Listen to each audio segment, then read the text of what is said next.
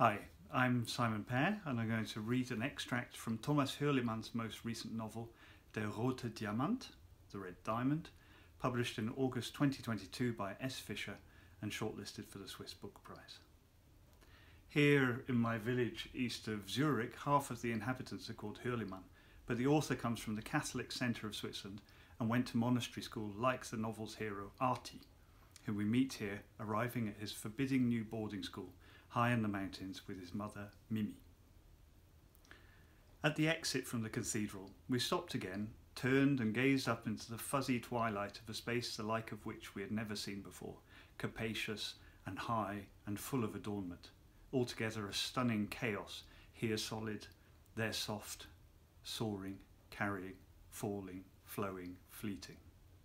Baroque, Mimi declared to the high darkening dome, tipping into Rococo. Every shape there is, I whispered, tilting my head back like her, and too much of everything. Artie, darling, she said spikily, please do not speak such drivel ever again. We stood there as if at an air show, and I pointed to a coat of arms at the zenith of the highest arch to avoid completely losing myself in all the symbols. The coat of arms featured a black two-headed bird looking left and right and wearing a crown with a small cross on it. It was the double eagle, Mimi explained, the arms of the Austro-Hungarian monarchy. Didn't your father tell you? Our Lady of the Snows is a Habsburg foundation. You pupils are the last subjects of the Empress, she whispered in awe. Just imagine, the Habsburgs used to own half the world, the whole of Mexico, and half the east stretching far into Russia. Our ancient ancestor Sender Katz travelled for months to get to Switzerland from Drohobych, where he bought a fur hat and a suitcase from Svatopluk and Koln. Months? I asked in disbelief. Years, Mimi answered. Sender crossed the continent on foot. All he had in his suitcase were tefillin, a few stolen potatoes and his tailoring scissors.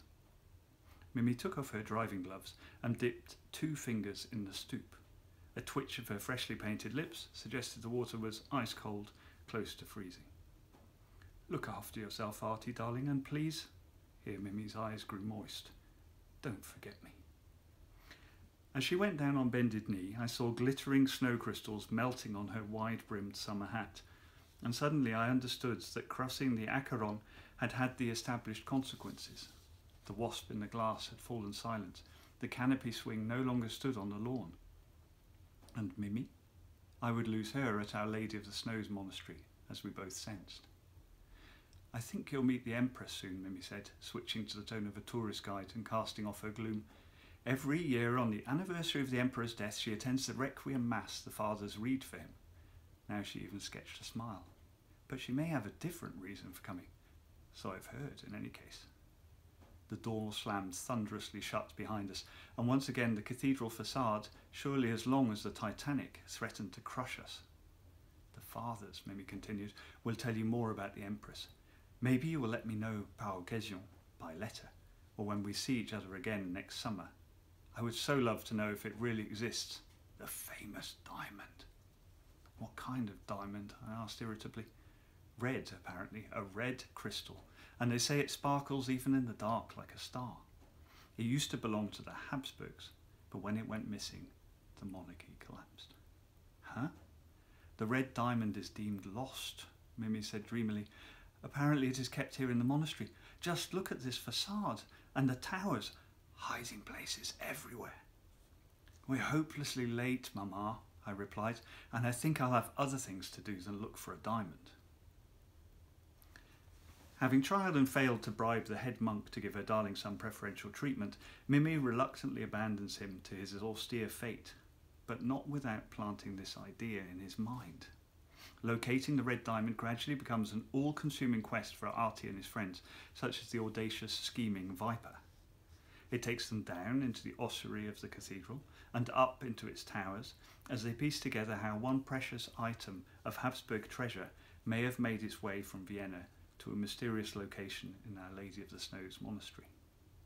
Thomas Hürlimann combines intimate knowledge of the very peculiar realm of monastery schools with oddball flights of imagination in a novel that reads like a cross between a boarding school coming-of-age tale and The Name of the Rose, all in the author's trademark witty and ornate style. This book is also a tribute to his mother. Hürlimann is one of Switzerland's most famous living writers, and it is a pity that so far only one of his early books has been translated into English, Das Gartenhaus as The Couple in 1991.